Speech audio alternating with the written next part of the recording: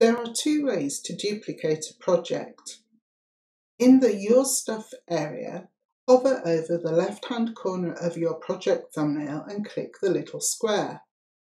At the bottom of your screen, you will see a long blue banner with your options.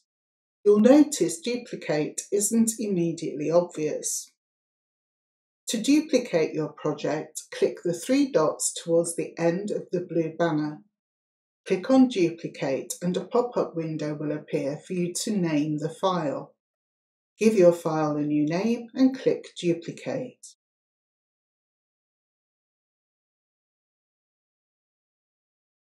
Duplicating more than one project at a time is easy.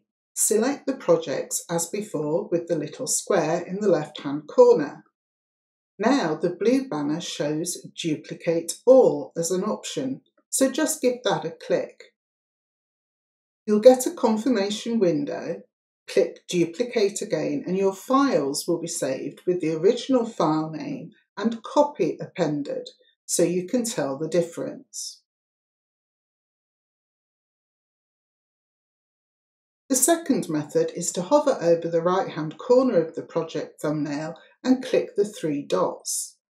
You have all the same menu options, but you don't have to travel down and across your screen. This can be quicker when duplicating only single projects.